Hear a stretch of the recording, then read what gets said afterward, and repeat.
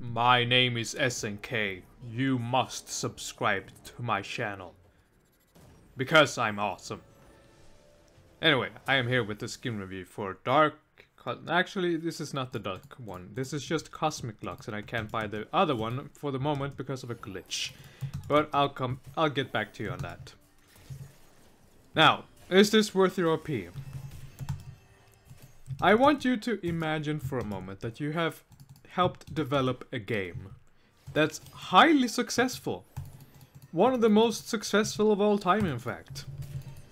You have a very popular character in said game, and you realize this character is printing us money. Everybody plays her, they know her name, so why not just do a bunch of shit with her? Everything from merchandise to, well, everything. Why ever stop? Whatever you're doing, it's working. And then you realize, well, we have a bunch of other characters, but who cares about them, right?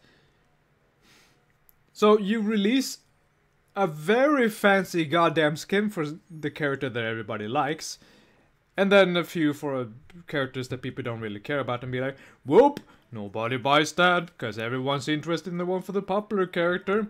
I guess we better do more skins for her, because that's the thing everybody wants. That's the skin.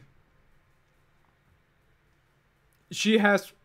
I don't know. I forgot the count, but it's way over 10, probably 13 at this point. I have no idea, but if you think this stands out amongst all of them and somehow is better than Elementalist, Star Guardian, her Prestige Edition skin, whatever else, go ahead. I don't think I'll have too much to say about the dark one, honestly. It's probably gonna be this skin again, except darker. But if you want this, go ahead. For me though, I have enough Lux skins that is. Thank you so much for watching. I'll see you next time.